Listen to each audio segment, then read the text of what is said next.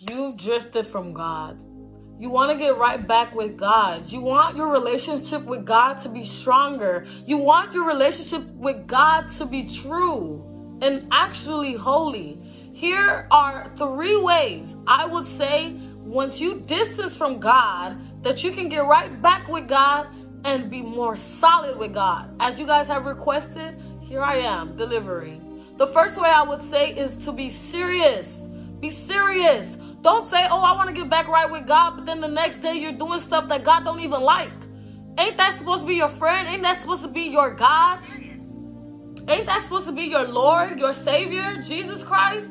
So you got to do things that he likes, things that he loves, which is not lying, not stealing, not gossiping. Baby, if that friend is making you gossip, you got to throw him out. Because, baby, your soul comes first.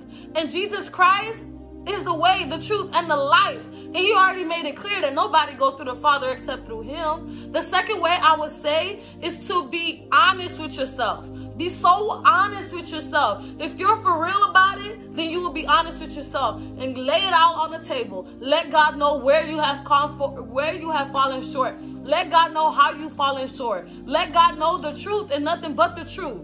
The way I do it, I get on my knees. Yup. I lay in prostrate mode. Yup. Google it. And you go ahead and let God know, you know what, Lord? I'm not even going to lie to you. I've been mingling with the wrong people. I'm not even going to lie to you. I don't know why, but the lies just keep slipping out. I'm not even going to lie to you, Lord. I've just been so attached to doing this, and that. Let him know. Lay it out on the table, straight up. All right? Because when you're honest, it's hard to hide stuff when the light is put on it. When you're honest, God really helps you through it because he sees your honesty and he loves that. He loves when we're honest. And you got to also remember that's supposed to be your best friend. Meaning, if the devil literally betrayed, I'm not even going to say betrayed because he didn't really betray God. But if the devil turned away from God, right? If the devil, who was once literally an angel, top ranks, turned away from God, which makes you think your little friend at school not going to turn against you. You're not going to know these people 5 years from now. You know who you are going to know? God. You know who is going to be there? God. Because he created you. So get to know your creator. Tell your creator, you know what, Lord, I really want to get to know you. I really want to get close to you. I really want our relationship to be stronger and be serious about it. Okay? Now, the third thing I'm going to say is stop making excuses.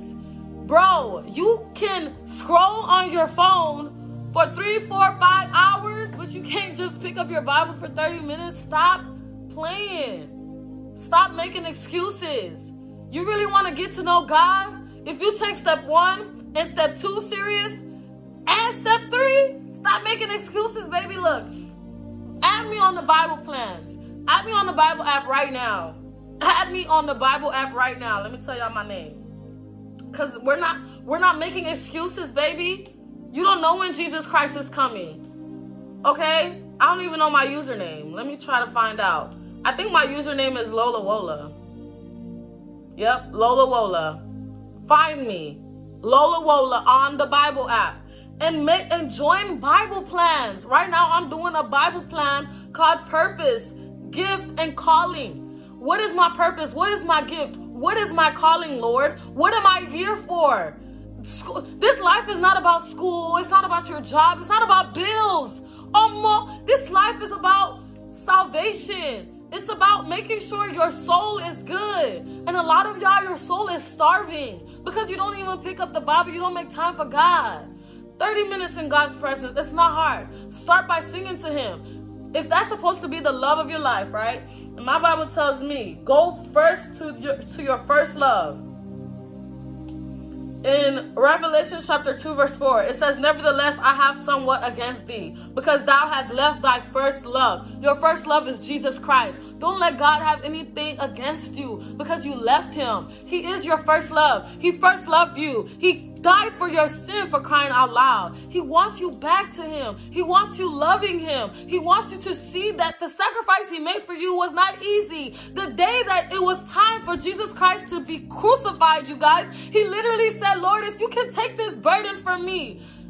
But no, your will, Lord. Your will, Lord.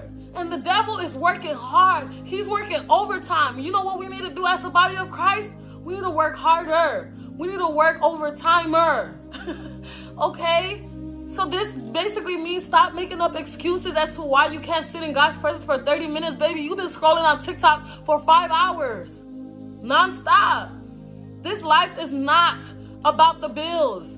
My Bible tells me to seek ye first the kingdom of God, and all these things come after. If you're looking for a job, all these things come after. If you're trying to buy a house, all these things come after. If you're trying to have children, all these things come after. If you're trying to get married, all these things come after. Because he says, seek ye first the kingdom of God, and all these things come after. Because at the end of the day, it's your soul. You don't know when it's time's up, babe. You don't know when it's time's up. And just because nobody is talking about, oh, Jesus Christ is coming, baby, you don't know when he's going to come.